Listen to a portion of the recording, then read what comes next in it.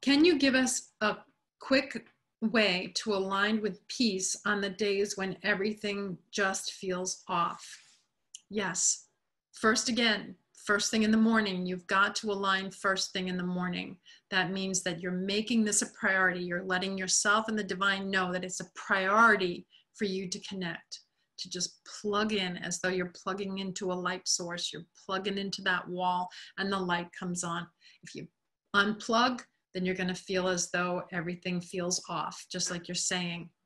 Everything feels off when you're not plugged in. When you're plugged in, the light goes on, you feel a lightness of being, you feel your heart connecting, and you're waiting for things that surprise and delight you. You're not micromanaging. You're not anticipating with doom and gloom. You're knowing that the divine will reinterpret it for you if fear starts to lead the way. And the divine will say, no, no, no, this is where you show up to bring the light.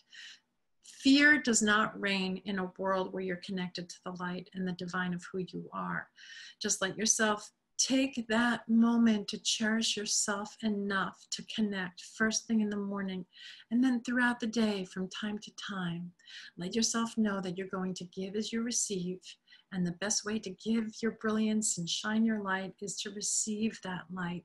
Receive that connection now, and then you'll be here as the light of the world, shining the way for everybody else in times of darkness or in times that just feel like everything's off. And if it feels so off that you feel like you can't shine at that time, just relax, just be with yourself. No performance necessary. Just relax and be at ease. And then wish yourself love. May you be happy. May you be healthy. May you be at ease. May you know you are loved.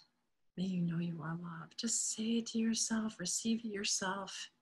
And then soon you'll fill yourself up to fullness so that you'll be overflowing with a feeling of connectivity and grace and ease and appreciation. And then that's when you go out into the world to touch lives.